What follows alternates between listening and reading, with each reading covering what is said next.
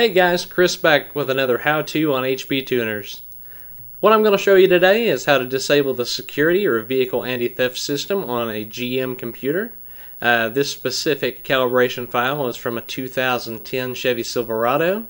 The VATS patch for this particular vehicle you'll find in the OS or operating system tab, which I am navigating to now. You'll see it has VATS patch 1 and VATS patch 2.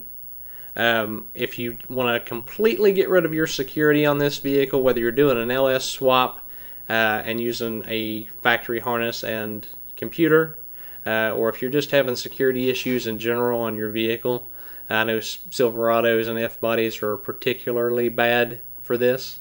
What you would do is just set both of these patches to disabled. Sometimes, particularly in older vehicles, this is a Gen 4, sometimes in Gen 3 vehicles, instead of being in OS or operating system, they'll actually be under the System tab, and that's where you will find the VATS control.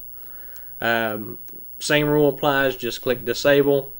Make sure to write entire. I know that there is an option to write tuner lock, VIN, and VATS.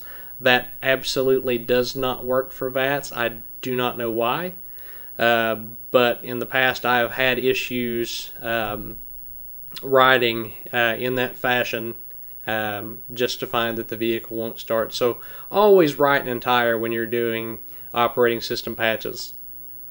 After completing these steps and writing your vehicle, you should be able to fire it up and head on down the road.